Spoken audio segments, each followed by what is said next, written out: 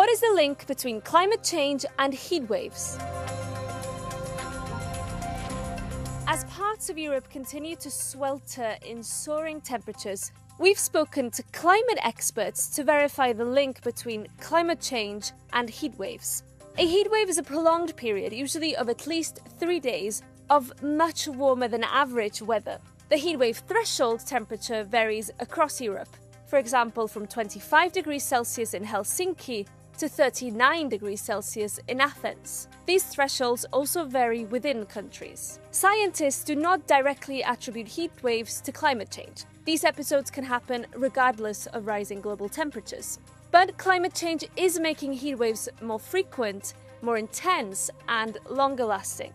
Researchers at Carbon Brief have mapped every scientific study on how climate change has influenced extreme weather events, such as flooding, drought, or heat waves. These studies cover 116 heat-related events in Europe.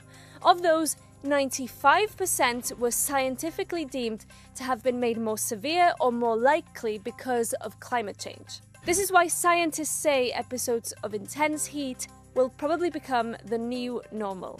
Additional global warming may further increase the frequency and intensity of heat waves, and Europe is vulnerable because it's the world's fastest warming continent.